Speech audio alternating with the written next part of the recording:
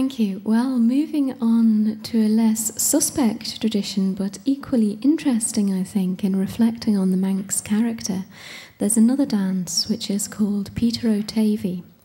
And Peter O'Tavy is a dance which is performed by men on their wedding night. Right at the end of the celebrations, the bridegroom is expected to dance this dance along as straight a line as is possible at that time in the evening.